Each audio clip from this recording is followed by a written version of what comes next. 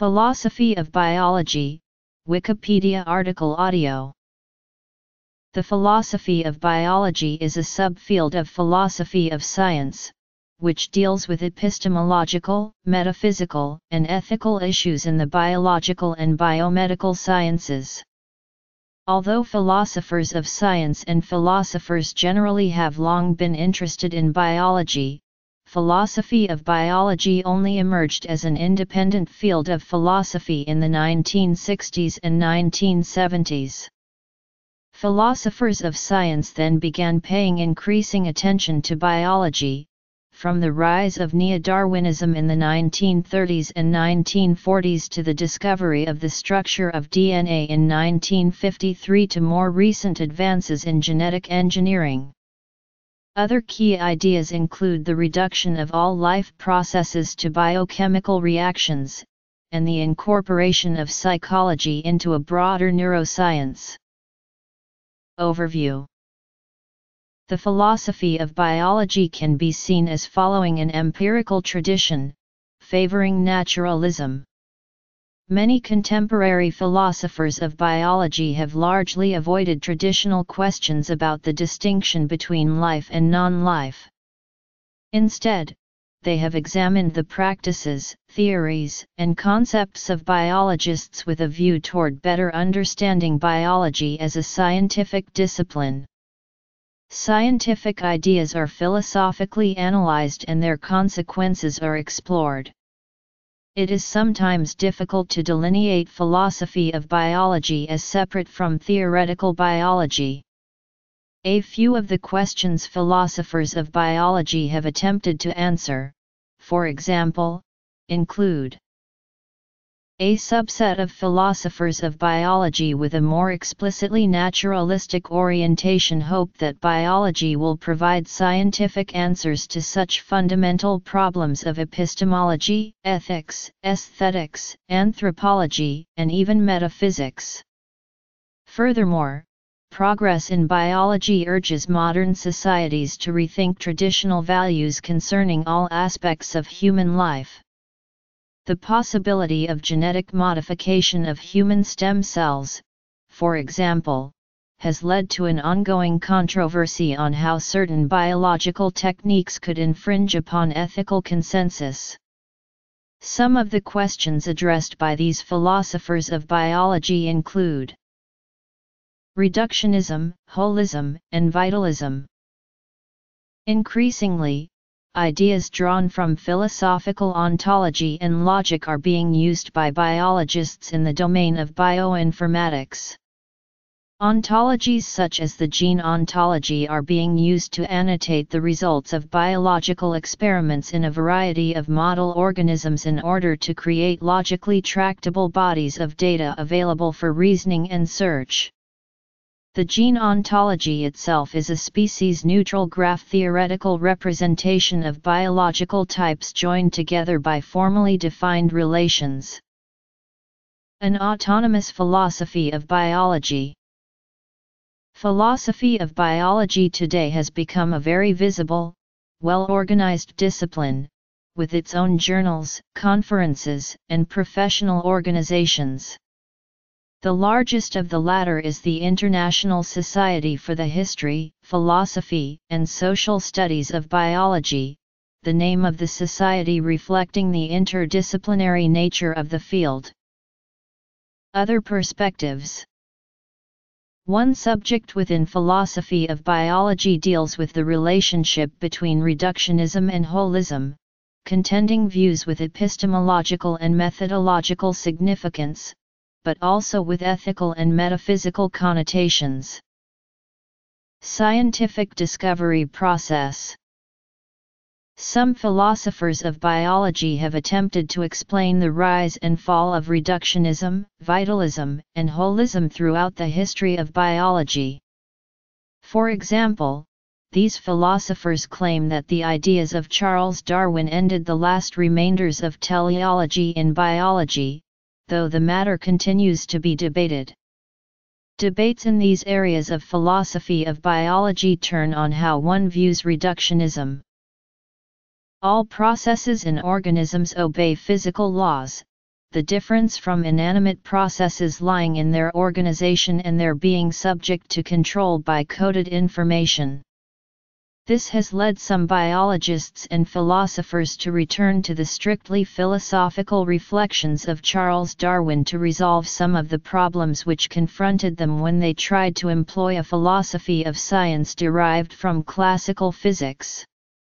This latter, positivist approach, exemplified by Joseph Henry Woodger, emphasized a strict determinism and to the discovery of universally applicable laws, testable in the course of experiment.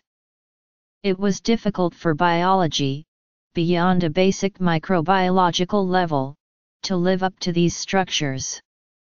Standard philosophy of science seemed to leave out a lot of what characterized living organisms, namely, a historical component in the form of an inherited genotype. Biologists with philosophic interests responded, emphasizing the dual nature of the living organism. On the one hand there was the genetic program, the genotype. On the other there was its extended body or soma, the phenotype. In accommodating the more probabilistic and non-universal nature of biological generalizations, it was a help that standard philosophy of science was in the process of accommodating similar aspects of 20th century physics. This led to a distinction between proximate causes and explanations, how questions dealing with the phenotype, and ultimate causes, why questions, including evolutionary causes, focused on the genotype. This clarification was part of the Great Reconciliation, by Ernst Mayr, among others, in the 1940s, between Darwinian evolution by natural selection and the genetic model of inheritance. A commitment to conceptual clarification has characterized many of these philosophers since. Trivially, this has reminded us of the scientific basis of all biology, while noting its diversity, from microbiology to ecology. A complete philosophy of biology would need to accommodate all these activities. Less trivially, it has unpacked the notion of teleology. Since 1859, scientists have had no need for a notion of cosmic teleology, a program or a law that can explain and predict evolution. Darwin provided that. But teleological explanations have remained stubbornly useful in biology, from the structural configuration of macromolecules to the study of cooperation in social systems. By clarifying and restricting the use of the term to describe and explain systems controlled strictly scientifically by genetic programs, or other physical systems, teleological questions can be framed and investigated while remaining committed to the physical nature of all underlying organic processes. Similar attention has been given to the concepts of natural selection, adaptation, diversity and classification, species and speciation, and macroevolution. Just as biology has developed as an autonomous discipline in full conversation with the other sciences, there is a great deal of work now being carried on by biologists and philosophers to develop a dedicated philosophy of biological science which, while in full conversation with all other philosophic disciplines, attempts to give answers to the real questions raised by scientific investigations in biology. While the overwhelming majority of English-speaking scholars operating under the banner of philosophy of biology work within the Anglo-American tradition of analytical philosophy, there is a stream of philosophic work in continental philosophy which seeks to deal with issues deriving from biological science. The communication difficulties involved between these two traditions are well known, not helped by differences in language. Gerhard Vollmer is often thought of as a bridge but, despite his education and residence in Germany, he largely works in the Anglo-American tradition, particularly pragmatism, and is famous for his development of Konrad Lorenz's and Willard Van Orman Quine's idea of evolutionary epistemology. On the other hand, one scholar who has attempted to give a more continental account of the philosophy of biology is Hans Jonas. His The Phenomenon of Life sets out boldly to offer an existential interpretation of biological facts, starting with the organism's response to stimulus and ending with man confronting the universe, and drawing upon a detailed reading of phenomenology. This is unlikely to have much influence on mainstream philosophy of biology, but indicates, as does Vollmer's work, the current powerful influence of biological thought on philosophy. Another account is given by the late Virginia Tech philosopher Marjorie Green. Philosophy of biology was historically associated very closely with theoretical evolutionary biology. However, more recently there have been more diverse movements within philosophy of biology, including movements to examine, for instance, molecular biology. Research in biology continues to be less guided by theory than it is in other sciences. This is especially the case where the availability of high-throughput screening techniques for the different omics fields such as genomics, whose complexity makes them predominantly data-driven.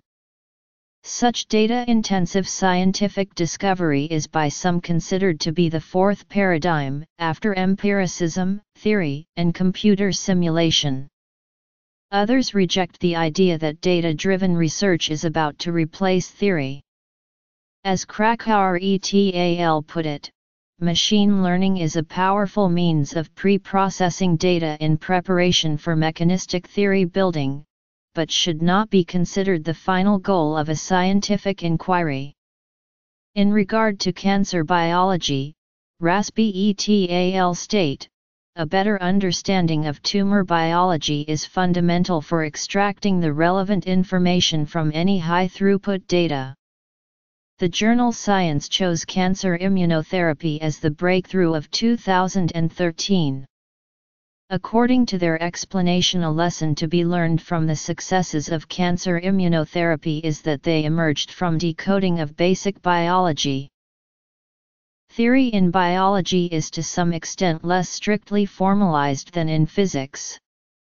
Besides one classic mathematical analytical theory, as in physics, there is 2 statistics-based, 3 computer simulation and 4 conceptual/verbal analysis. Doherty and Bittner argue that for biology to progress as a science, it has to move to more rigorous mathematical modeling, or otherwise risk to be empty talk. In tumor biology research, the characterization of cellular signaling processes has largely focused on identifying the function of individual genes and proteins.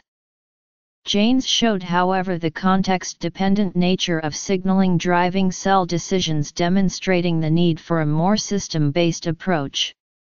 The lack of attention for context dependency in preclinical research is also illustrated by the observation that preclinical testing rarely includes predictive biomarkers that, when advanced to clinical trials, will help to distinguish those patients who are likely to benefit from a drug. What is a biological species? How is rationality possible, given our biological origins? How do organisms coordinate their common behavior? Are there genome editing agents? How might our biological understandings of race, sexuality, and gender reflect social values? What is natural selection, and how does it operate in nature? How do medical doctors explain disease? From where do language and logic stem? How is ecology related to medicine? What is life? What makes humans uniquely human?